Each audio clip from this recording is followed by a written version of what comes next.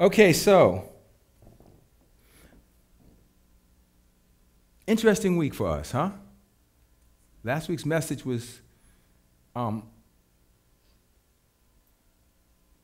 revelatory, but it was also very instructive. Very, very simple, practical application stuff. So I just want to, before I go forward, I just want to just pick apart that one point from last week that was, I think, a foundation or the new point, and let's go forward from there.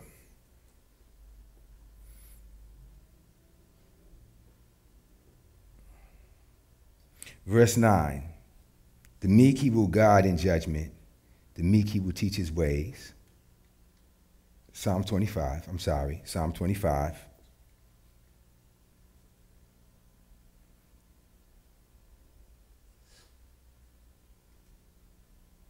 You there? Or the paths of the Lord, verse 10. Or the paths of the Lord are mercy and truth, and to such who keep his covenant. We went through covenant in detail. And his testimonies. For thy name's sake, O Lord, pardon my iniquities. For your name's sake, not for mine.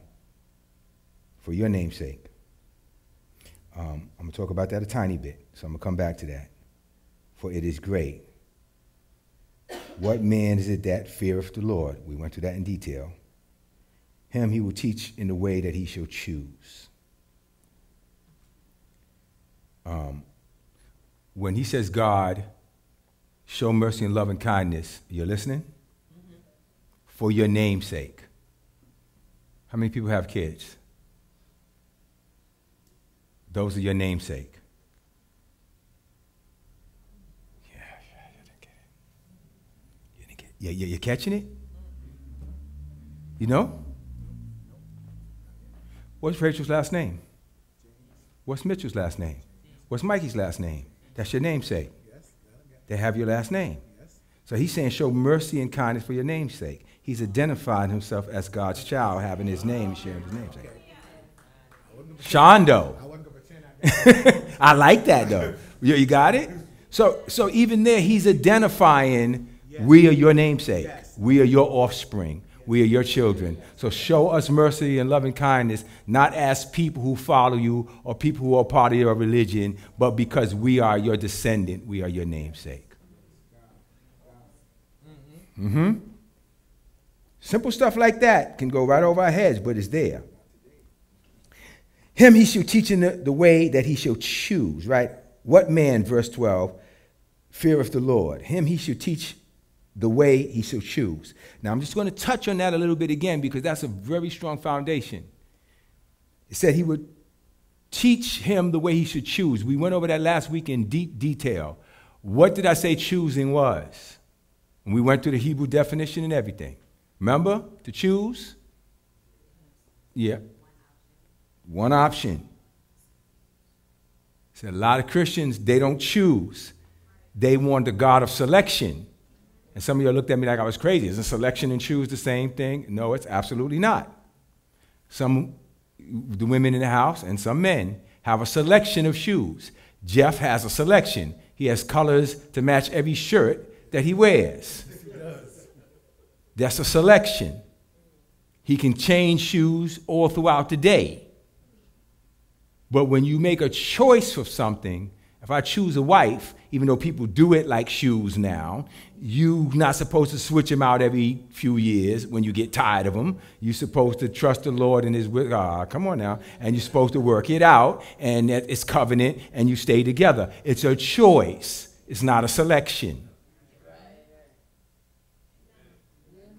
Get a few amen. It's good. I'll take those. Take the despairing, but I'll take them. So my point is, the choice to follow God should leave no option for anything else. So when he says he'll lead you in the way to choose, I don't want God to give me selections. I want him to give me the choice. Haven't you prayed that in your toughest times? Yes? No? God, just tell me what to do, Lord. Whatever you tell me, Lord, I do whatever you say this time. Well, you don't add that, but that's what you mean. until I disobey again. Promise I'll never do it again until I do it again. Now, here's the point. Say this with me if you agree. I'll say it first, and if you agree, say it. Lord, I want to make right choices. Now, he leads you in the choices. It's powerful because most of my life, let me just say most of my Christian life even, I made selections and then prayed for God to bless it. I finally got to a place that I said, you know something, and you've heard me say it before, I came to this great revelation: pain hurts. I don't like pain. I don't like suffering, and I don't like going through. So I would rather say, God, tell me what to choose so that I do it right the first time. Now that requires something of you, though. It requires a commitment.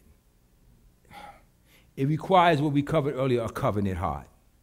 If I commit to do something for you, I need to do it from the place of covenant, not the place of convenience. Who would like me to explain that a little bit? Oh, all right, then, I will. If God tells me to look out for you, I'll look out for you even if you're annoying. Because God told me to look out for you. So it's not about how I feel. It's not about how the situations go, whether they go my way or not my way, whether you appreciate it and say thank you or never say thank you. I made a covenant with God to look out for you, so I'm going to do that.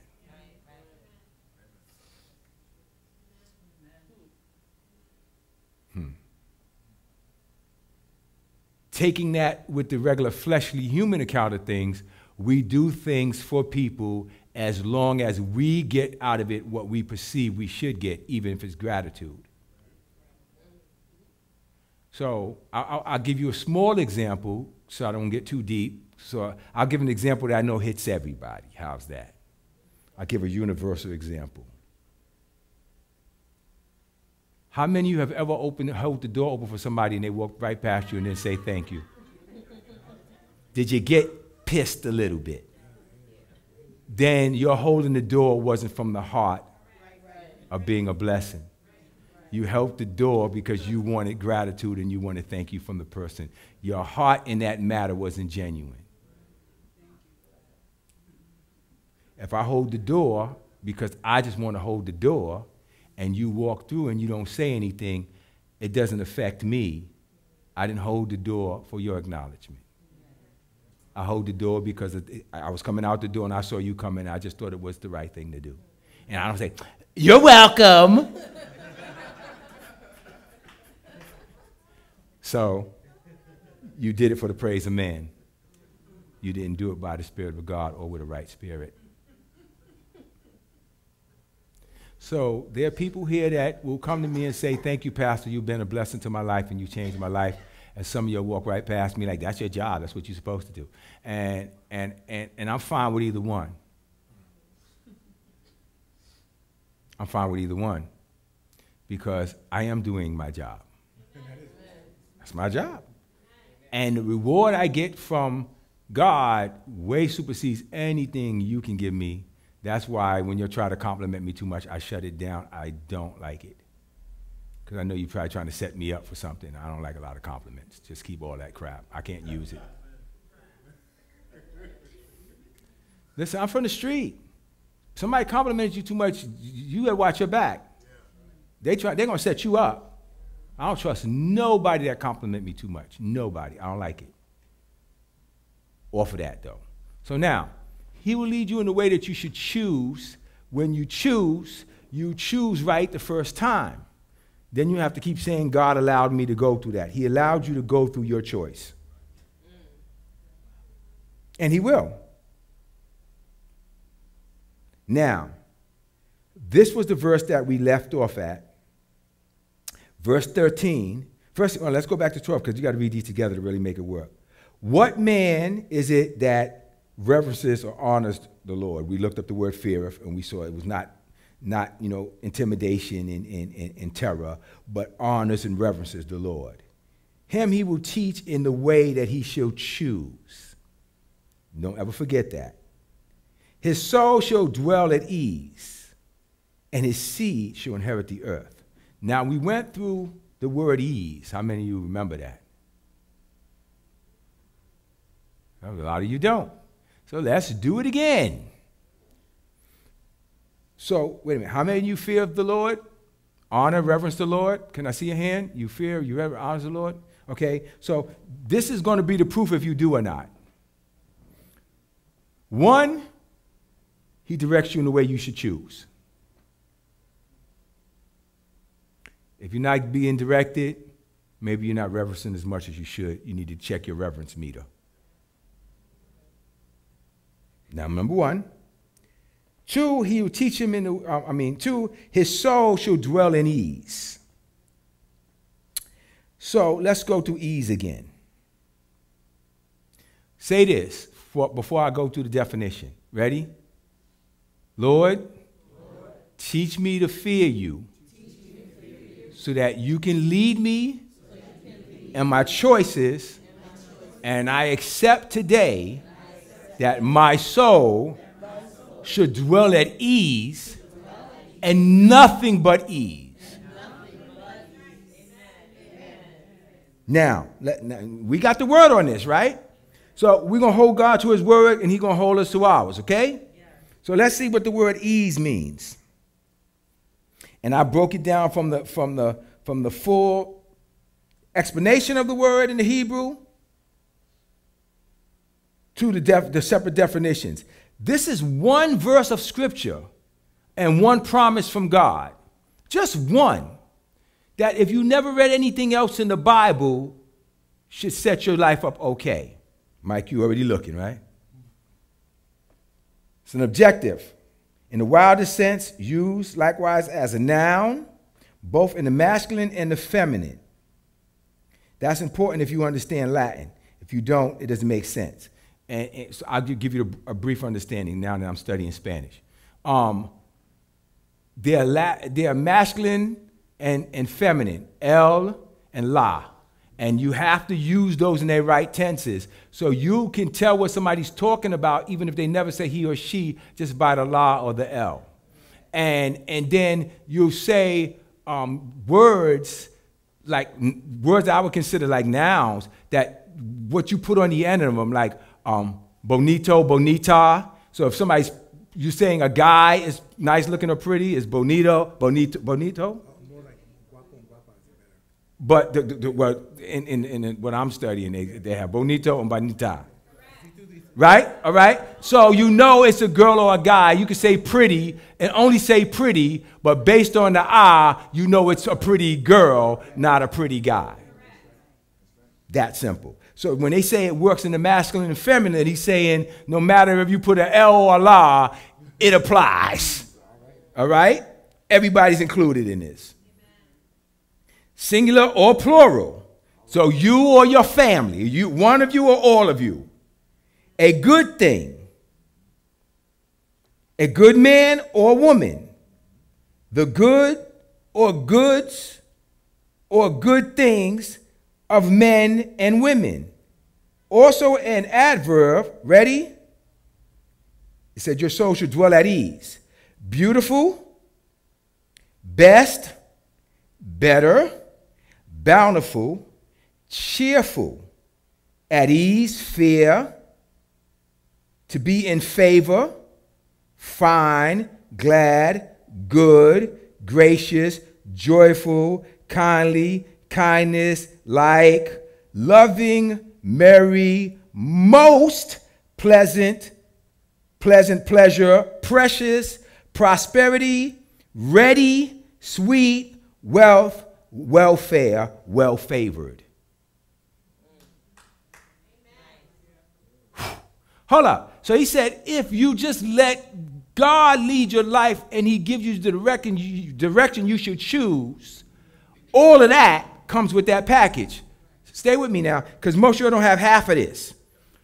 So where did the church get off saying you got to go through hell in order for God to teach you something, where this clearly says, let God guide you in your choices, and the benefit of that is all we just read. If I just take the ends of it, gracious, joyful, kindly, kindness, this is the way people will treat you. Loving, merry, most, pleasant, pleasure, precious, prosperity, ready, wealth. So much for the God wants you poor. And welfare, meaning well taken care of, faring well in life. Somebody say, this is my promise from God.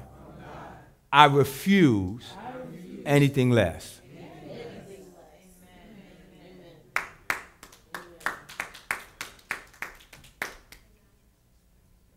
That's your promise.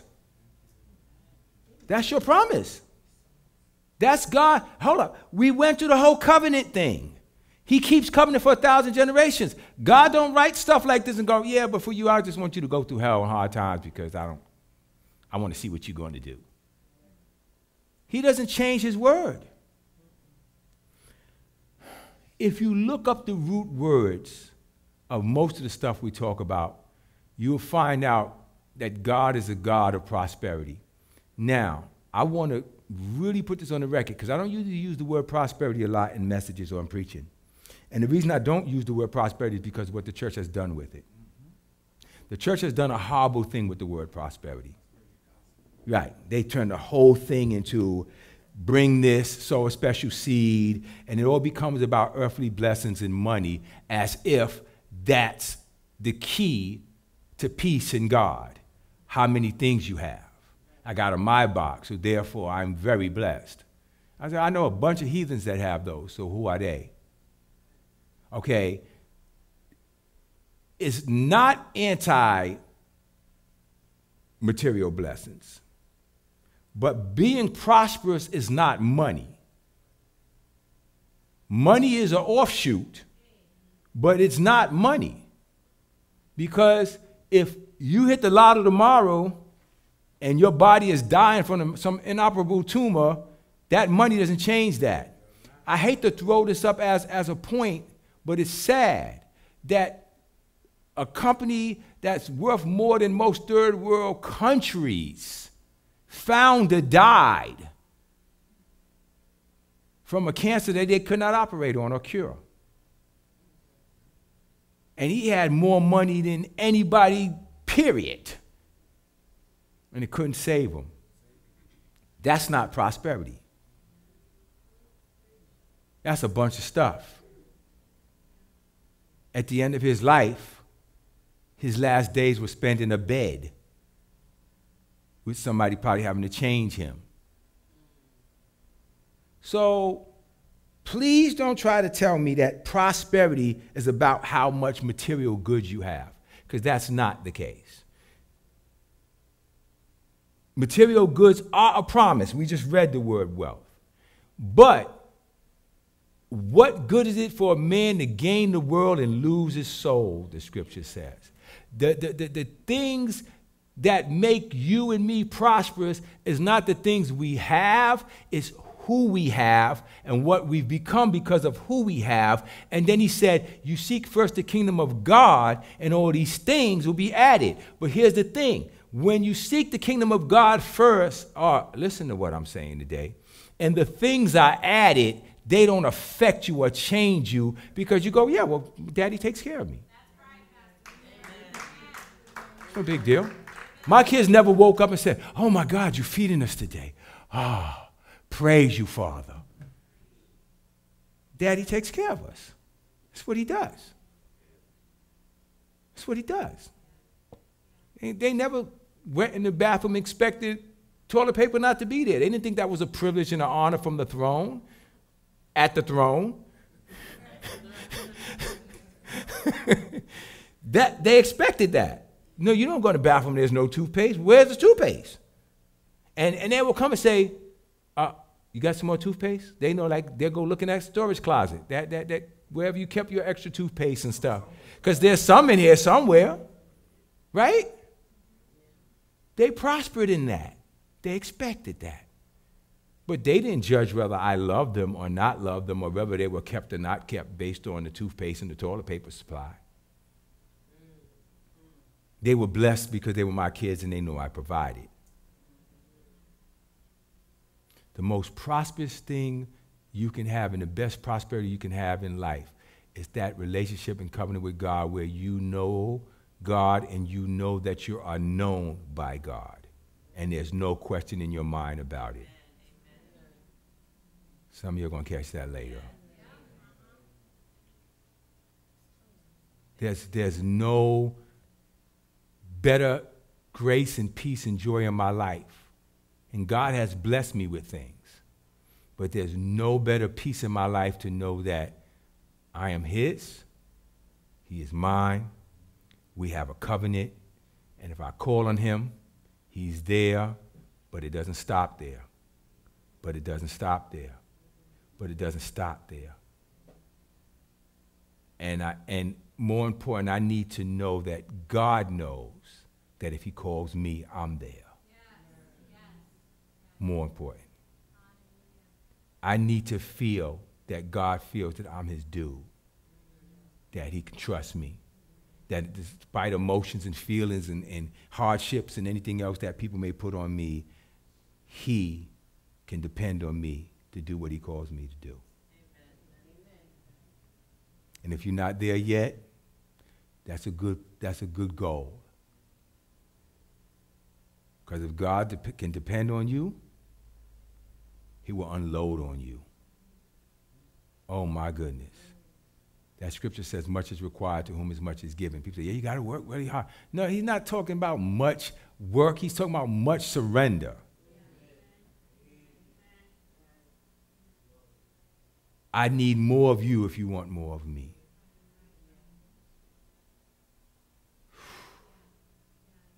I'm kind of in a somber mood today, but not in a sad mood. I'm just really feel this need to like say, get this. Get this. Like, this is serious. It's as good as we rejoice and shout, but so much of the church is dying because they just keep missing this simplest revelation.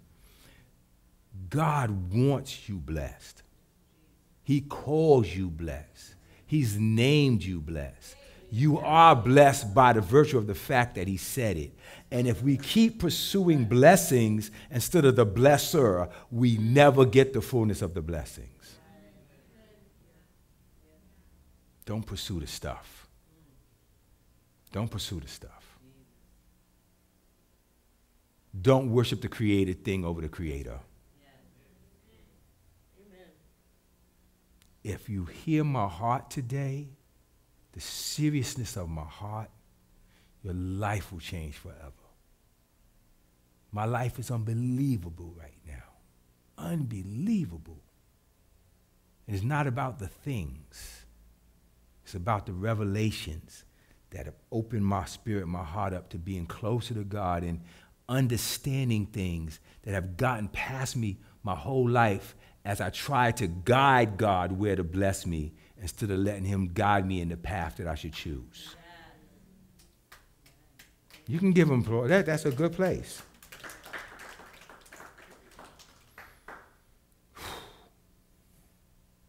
So,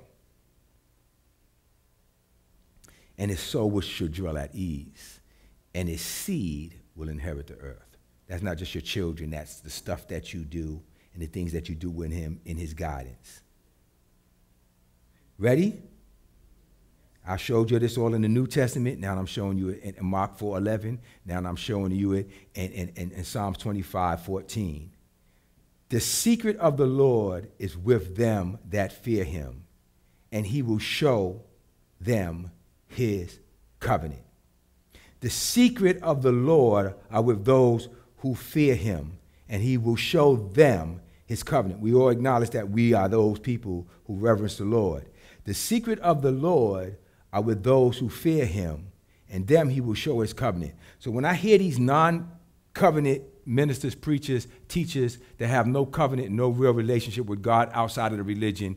Oh, I know this may sound a little pious for me to say this, whatever, do whatever you want with it. I don't apologize for being me. Here's the fact.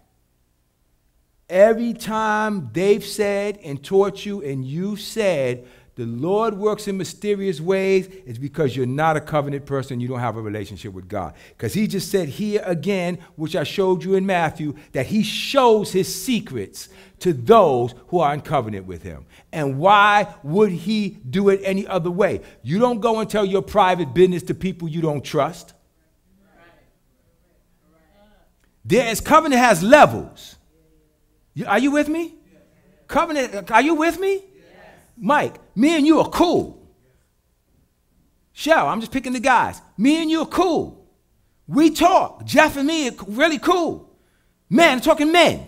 Man talk. Jermaine and I, we cool.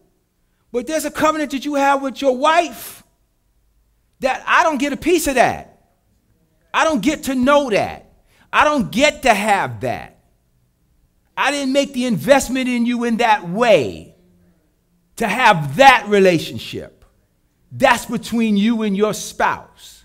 That's a covenant relationship that nobody else has a right to. You got me? The level of covenant between you and God is spousal.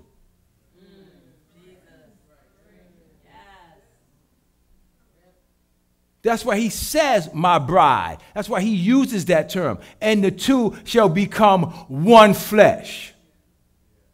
People miss that in the marriage covenant. People are so shallow with it. Who gets to control who? Wife, submit to your husband. No, I ain't.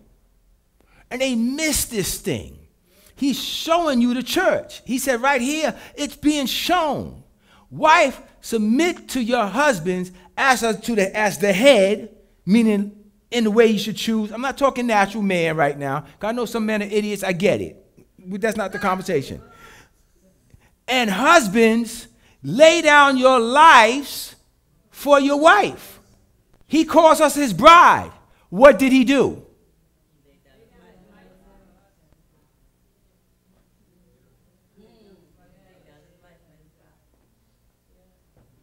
Why? That his bride would have the best of the pick. That his bride would be safe for eternity. He did what needed to be done to make sure that the bride was well taken care of after his death. You're not listening to me.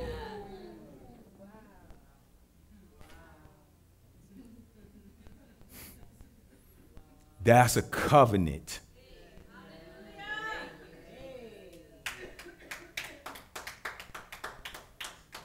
I've done everything I know to do with my limited earthly ability to know that if I die tomorrow, Mrs. Brown is going to be fine. She won't have to go get a job. She'll be fine. If she treat the money right, she go get some young man and let him mess up her money, then she might have to get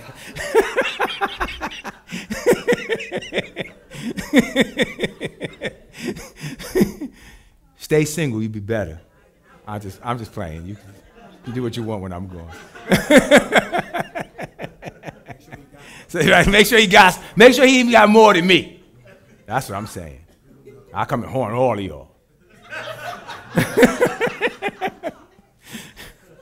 So, I just want to lighten up the moment a little bit. But are you getting what I'm saying? That's the contract of the covenant.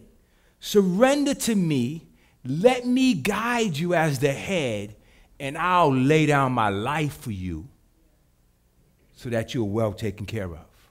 So when he says he will guide you to ease, people say, no, you got to go through things with the Lord. Yeah, whatever. Take my yoke upon you. This is Jesus. I don't care what church folks say. I'm telling you what Jesus say. Screw church folk and their beliefs. This is what Jesus says. Take my yoke upon you and learn of me, for my yoke is, what did we just learn about ease? Good.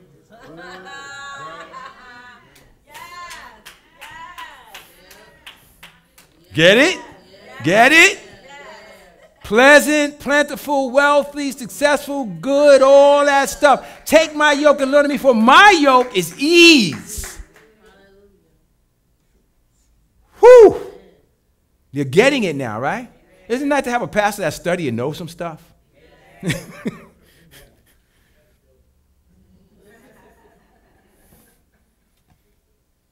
Listen. So, that covenant is shown to those secrets are revealed to me when I not just become a Christian, but then I surrender myself and humble myself, become meek, and let him lead me in my choices.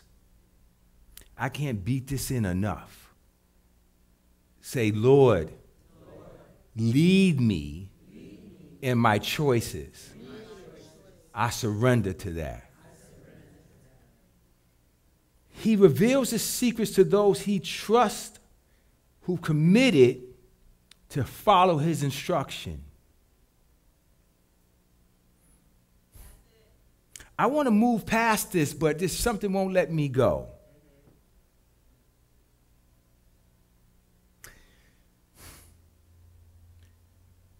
I'm going to talk about myself, and you know I'm talking about you too, but I'm just going to act like I'm only talking about me. I spend most of my Christian walk picking where I would surrender. I even was stubborn against God by using his scriptures against him. I'm going to give you an example. None of you did this, but I did, so I'll give you an example. God would tell me to forgive somebody who wronged me. And I would say to God, you said, how often should I forgive those who ask for it?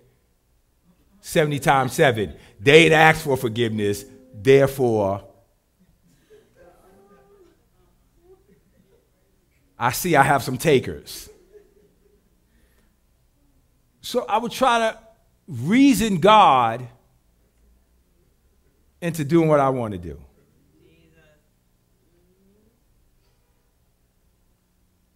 Or you have these people who are bitter and angry, and then they'll try to say it's a righteous anger. No, that's a fleshly anger. Ain't nothing righteous about that. That's all coming out of your emotion. That ain't you being displeased, because a righteous anger is not bitter and hostile. If it was, everybody would be dead right now. No. And not only that, where do we have the right to make that call? Judge not, Matthew 7:1, that you be not judged. For the same measure you measure will be measured to you again. So what gives us the right to think that we can have the righteous anger towards somebody? You don't have to listen to any of this. This is just where I am in life. I'm just putting it like that. You know, take what you like and throw out what you do like you've been doing, and keep having the results that you're having. Works fine for me. So, based on verse 14, I think I have a right to ask you to say this. God wants me to know his secrets. The Lord does not work in mysterious ways with me.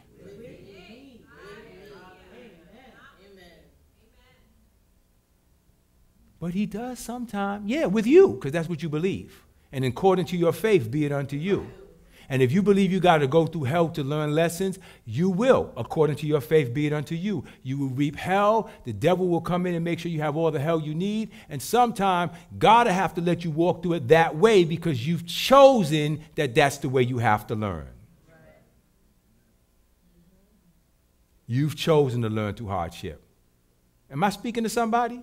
You know I'm telling the truth. You've chosen that when God does come through, he comes through with barely enough for you to get by until you find yourself in that hole again. You've chose that. I'm not saying you intentionally did, but rather through wrong teaching, and even through wrong teaching, it still falls on you because you're supposed to study to show yourself approved. It doesn't say listen to pastor to show yourself approved. I know what I know from my study. I'm supposed to stand up here and teach you and give you direction, and then you're supposed to go like the Bereans, and you're supposed to search to see if the things that I say are true. Who's the Berean? Right, that's my point. You haven't read. They're in the book of Corinthians. Look them up. My point is, these were people who they went whenever they got a word, and they looked it up to see if what Paul was preaching was accurate according to the Bible.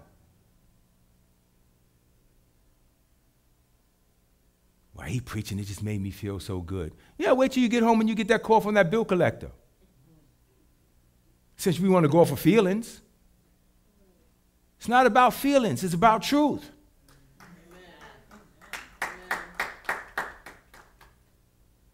You can see I'm on a little more serious tip today. I'm still trying to throw a few little humor in there to keep it light, but I want you to understand that this section right here, from verse 8 to verse 14, is like a cornerstone of your seed protection. It's like this is from verse 1 all the way down to here, but from 8 on, this is like the turning point. Meekness, correct judgment. We went through that. Judgment is not going to jail, it's making right choices. And then he says, in judgment, if you reverently fear the Lord, he will direct you in your judgment. He will teach you to choose. And then he will lead you into the path of ease. This is it. Learn of me, for my yoke is easy. My burdens are light. This is the Lord's call for your life. I can't preach that on you. No, you didn't hear me. Because a lot of spiritual prostitutes and pimps, they get up there and they prostitute this gospel, and they say to you, and I'm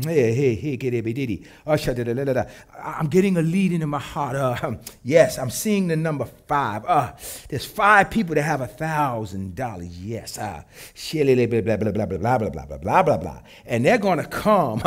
And the Lord told me to tell you, if that's you, right? And right? And this whole little game to try to sell what this word says is yours for free if you just let him lead you in your choices. So now it's become this thing, so it depends on how much money I got. So all of y'all that don't have 5,000, this blessing ain't for y'all. This is for the 5,000 offerings. Now I got another blessing for the $1,000 offerings. I'm going to announce that in a minute. But this one here, right? Come on, man. And the church is just eating it up. Why? Because they don't want to search it out for themselves and, watch this, surrender themselves to covenant, and I would rather pay God some money and just get it.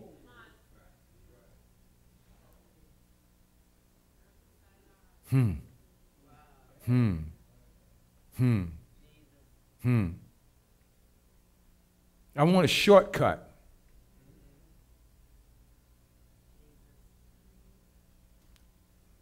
It breaks my heart. Breaks my heart. How many times I have to minister to people going around that same mountain again and again and again. One disappointment and discouragement after another. And I don't know what to do. I don't know what to do, Pastor. And I'm like, none of that's going to change anything. You feeling pitiful and sorry, you trying to get God now to move out of guilt, it's not going to happen.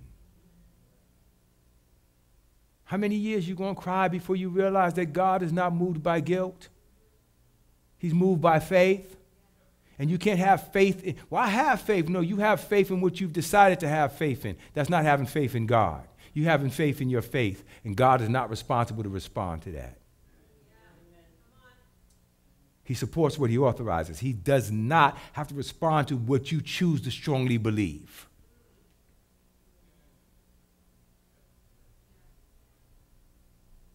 How do I know so much? Because I was an idiot once like you. I know. I just got tired of falling on my face. I got tired of God having to pick me up from the same place and set me back up only to find myself in the next pit over. I said, God, a revelation just hit me, and flesh and blood didn't reveal it to me. You could do so much more with me if I wasn't constantly needing to be rescued.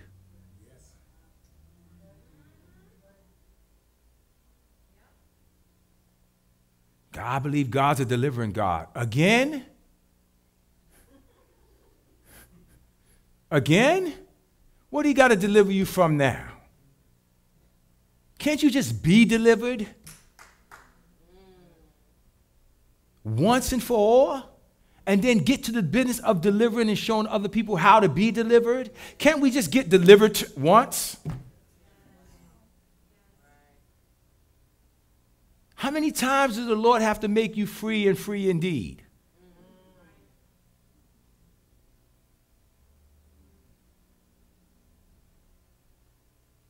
So I decided I want to stop making choices based on my own emotions and feelings. And I wanted him to make the choices and show me how to make the right choices. And there's times God will do this, and he will. He'll say, you got this, and you got this. And then he'll do this. Choose wisely.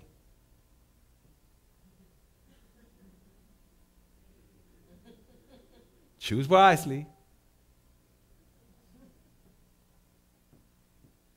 It's a beautiful place. And I say, that one? He said, wow, you're so smart. You Hercules. Look at my baby. He's so smart. Like, come on, God. That's a no-brainer, really. But that's a father. Don't you do that with your kids? Choose wisely.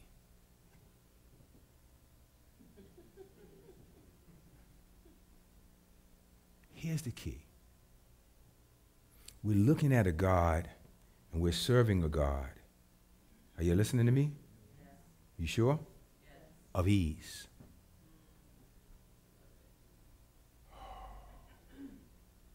You didn't receive that because I would have felt it. I would have felt it go out of me like virtue. We serve a God of ease. Listen, even if your flesh and everything in you is fighting against it, and all your religious foundation is fighting it, just forcefully take that. Amen. Just force. We just saw it in the scripture. And I quoted the scripture Jesus said, take my yoke and learn of me, for my yoke is easy. Jesus said, same thing this is saying here. Learn of me. Just do what I do, and it's easy. Why was it easy for Jesus? I only say what I hear the Father saying. I only do what I see the Father doing. He let the Father lead him in the way he should choose. And he chose right. So you saying I'm never going to make a mistake again? I guarantee you will. Because you still have a flesh. But the more you get it under subjection, the less mistakes you're going to make. So you saying I could get to the place in life that, okay, listen, I'm not here to argue with you against you wanting to be there. Stay there. There's things that God said in the Bible that make us and have to look at and go, your word says you don't lie. So there needs to be, it's got to be true. But there's no way in my mind I can perceive this as a truth. I'm going to give you one verse. Ready? If you'll bear witness, stick a hand up. Not yet. I mean, after I say it. Thank you for your obedience. That was a test run. Do it again. Everybody stick your hand up. Stick your hand up. Good, good, perfect. So now that we know how to do it, we've all been tested. This was the verse that did that to me. Tell me if it did it to you. Be ye holy, for I am holy. None of you had a problem with that verse? You telling me to be holy like you? Jesus said, be ye holy, for I am holy. I'm like, but you Jesus, though. You didn't put your hand up. Nobody had that question but me? Hold up. Nobody. So the people that didn't put your hand up, you never had that struggle. You're like, oh yeah, I could be holy just like Jesus. All the people that said I could be holy just like Jesus, stand up. I want to meet you. I want to take lessons from you. I want to sit down and put you up here. Because I looked at that and said, yeah. That's just a figure of speech. And one day God said to me, no, it's not. It's in my word. If I'm telling you, you can. And that sent me on a quest. And I was trying to figure out how to do something spiritual in the natural. I started trying to behave. I started trying to be what I thought holy was and what church told me holy was. And you know what I found out during that season of my life? I sinned worse than any time before. I did, right. Well, Romans 7, the thing I would not do, that's the thing I do. And the thing that I want to do, that's the thing. I'm like, I'm sinning more now than I was before I saw this verse. I was fornicating my brains out. Like, oh my goodness, I was doing better before I read that. And it hit me. God said, you can't make your flesh be something spiritual. Holiness is a place in the realm of the spirit. And then it spills over into your flesh and into your life around you. Seek ye first the kingdom of God and his righteousness, and all these things will be added to you. You going about this wrong. You trying to behave. I did not say behave holy, for I am holy. I said, be ye. Let me tell you what be ye means. Ready? I think Nike stole it from the Bible. Just do it. Just receive it. Just accept it. It's a place of being. You're a human being, not a human doing. You're a being. Be it. This is who you are. That's like God saying to me, be a man. And I'm like, oh, Lord, you got to show me how to do it. How were you born? Just be it. Just be it. Just be it. So when he said be holy, he said, no, I've called you holy. Christ died for you. Just receive it. Just be it. Stop trying to be it. Just be it. But there are days I have there. Okay, that has nothing to do with it. We're not talking about how your flesh acted today. We're telling you to be. There's times you got mad, lost your temper, start cussing, acting like an animal. You didn't become an animal. You just acted like one. You just acted like one. But if you know who you were and you were just being that, that personality would change.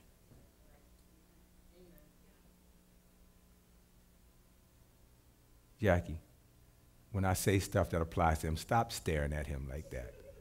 She just turned and looked right at him like, now you're going to let me know he was cussing and acting a fool the other day, just telling on the brother. Just keep looking at me. Don't look at him. You know what I'm saying? She turned the whole body, went, missing the whole point. Right, that's yours. Judge not that you be not judged. Leave him alone. I love this house, man. It's so funny. You should have seen that. She turned her whole body. All right, buddy, that means you need to stop doing that now. All right, Jesus' name. Shama-la-la-la-la-la. Be free.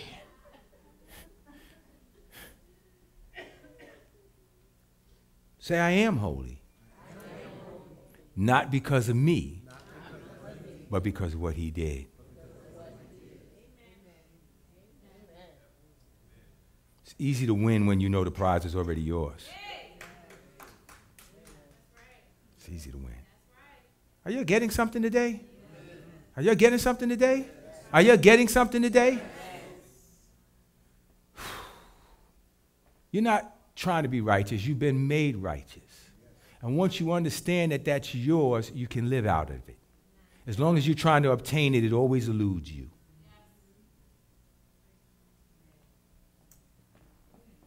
Let me wrap this up. I don't want to go on to the next verses because I don't want to.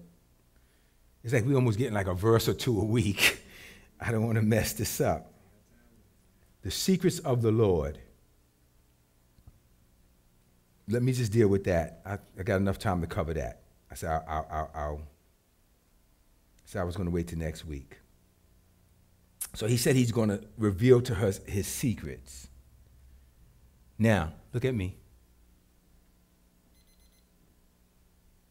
By a show of hands, how many of you would say, not to me, but to God, yeah, I want to know all your secrets. I would love to know them. By show of hands. Okay. He just said, here's a way to get them. Now, what are the secrets of the Lord then? What is the definition of knowing God's secrets?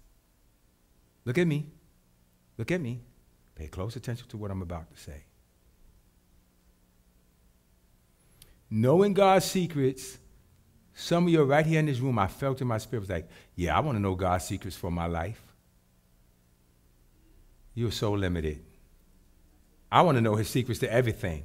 I want to know his secrets to my life, your life. And that's why you get text messages from me and like, I needed that. Oh my God, how did you know? But I know you knew. And I'm like, I don't know what it is, but I just knew. I felt you and I said, I felt you were going through something and I shot you a text. I've done that to so many times to so many of y'all. And or you get that call, Mike, and you go like, oh, my dude. Right, the time, right, because I'm before my face and God will say, stop what you're doing. Send that text, and then go back to what you're doing. And I'll do it. So God had you on my heart clearly this week, Miss Winnie, because you was getting text messages. Right, and God was saying, encourage her just by showing her some love. Send her this word, bless her heart. To me, I don't know where you are at that moment exactly, but I know just one word sometime, just one, hey, it's going to be okay. I love my family. Now, I'm grateful that I have a small family that I don't have to try to send a text to 5,000 people.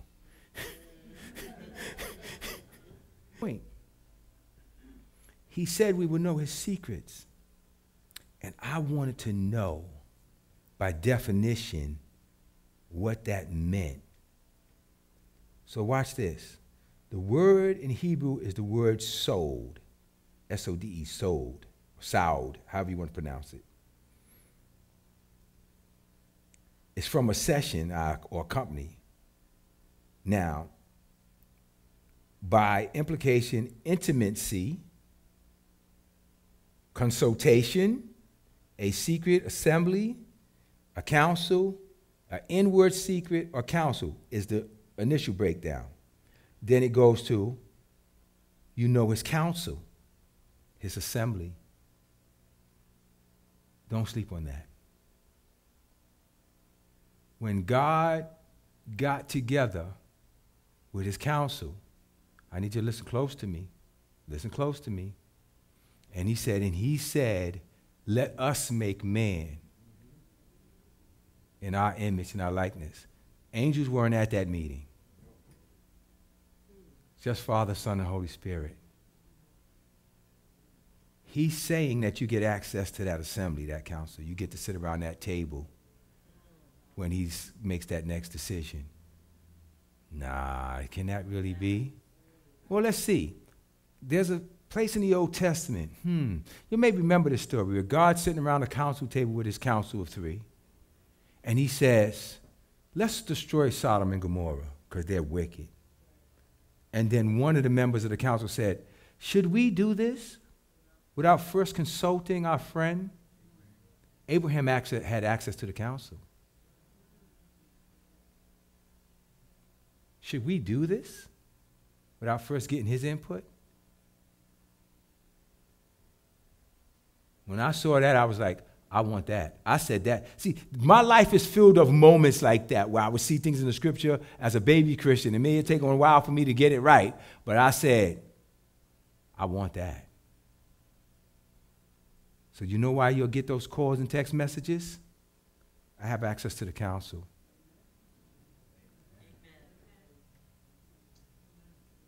I have access to the council. And you know what's cool about that? Ready? I'm about to mess with you. I'm going to say it one more time. I have access to the council. See, Lindsay got it. She's the only one who got it. Let's try it again. I have access to the council. You all said amen to me. You agreed with me, but didn't take it for yourselves.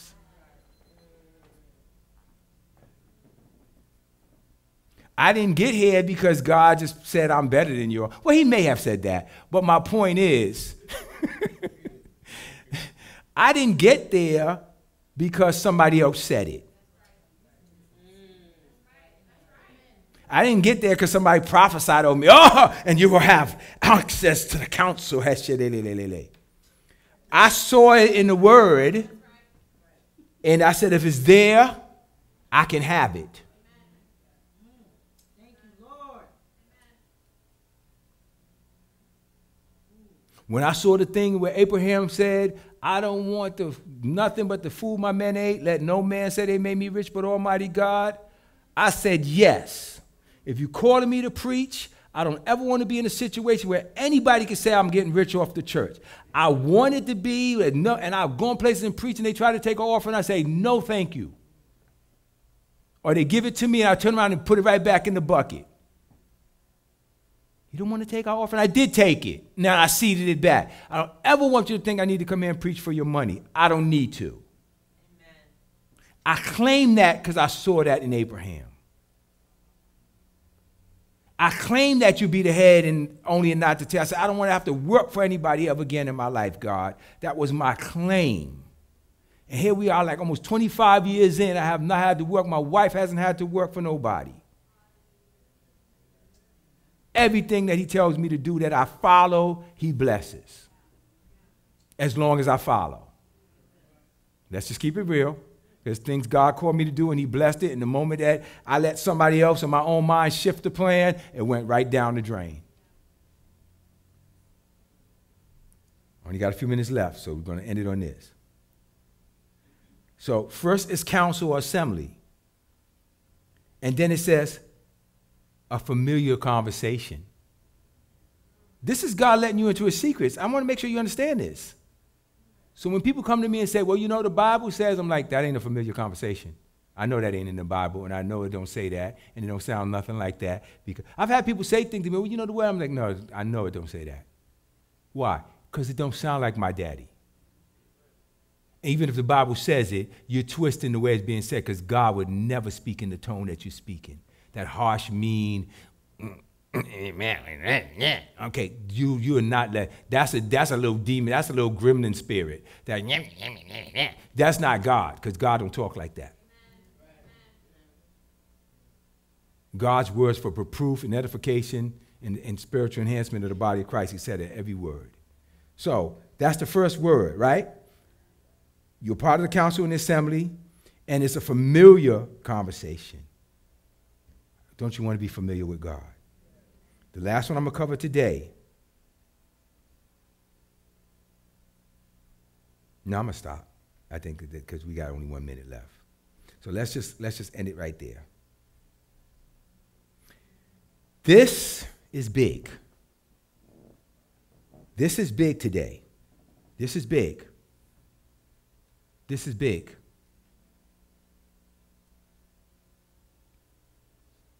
He'll guide you in your choices. And he'll guide you by a way of giving you access to his secrets. The counsel of his directions available to you. And he wants you to sit at the table as a familiar friend. Why is that huge? And I may go a few minutes over my time, but not much. But listen to me. Are you listening? There's a thing that's referred to in the Bible called familiar spirits.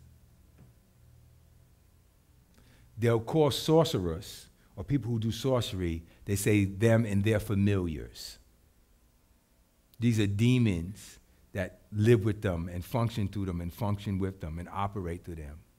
There are magicians, so-called magicians out there that do feats of magic, that they have familiars.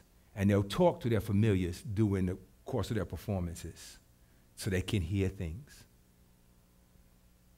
A lot of times, the ones that are psychic, that are really hearing, they hear through familiars.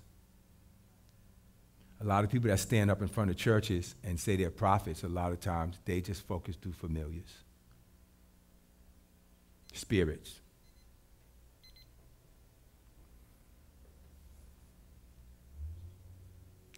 Everything that Satan does, and every demon that he sends forward to do a job, is a shabby replica of God and how God works. God is saying, I want you to be familiar and have a familiar relationship with my spirit and my counsel. And people who can't find that relationship will settle for familiar spirits with demons. We wake up to familiar voices every morning, and a lot of them are not God. That voice that has told you all your life that you're a failure and you're never going to be but this high, it's a familiar. When you start to hear this voice, that voice will go away.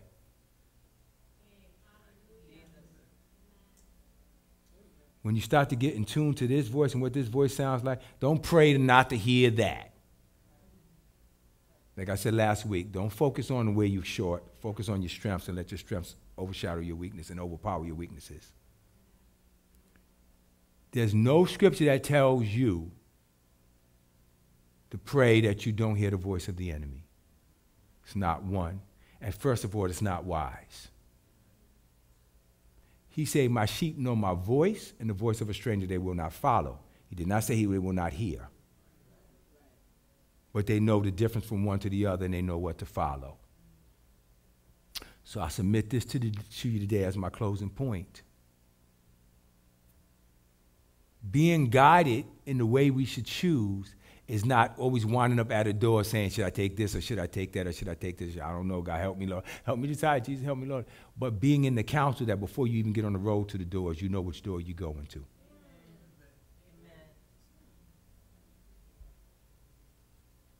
Not saying that I've achieved it all, but this one thing I do. Forgetting that which is behind me, I press forward. I tell you what, I'm better at it than a lot of people I know. And I'll wait. And people say, you should do this. You know this idea, and you should do this, and you should do that, and you should do this. And I sit there and go, that's a good point. Yeah. Okay. So here's what we're doing. We're doing this, and we're doing that, and that's a good idea, but no, we're not doing that. I made that mistake with the last business. Letting everybody say, you could do this, you could do that, you could do it this, or maybe you should try it this way, you should do it this way, this, that way. And all of a sudden, I didn't even hear the counsel of God anymore, because everybody else's counsel was clouding God's voice out. So this time I'm being very careful. So I sit in the meetings now and I go, we'll put a pin in that. But this is what we're doing. Not hostile, not anything. It sounds right. Good. Today that God tells me you're the visionary, we're going to do everything you say. But since I am now, this is what we're doing. Or that speaks to somebody.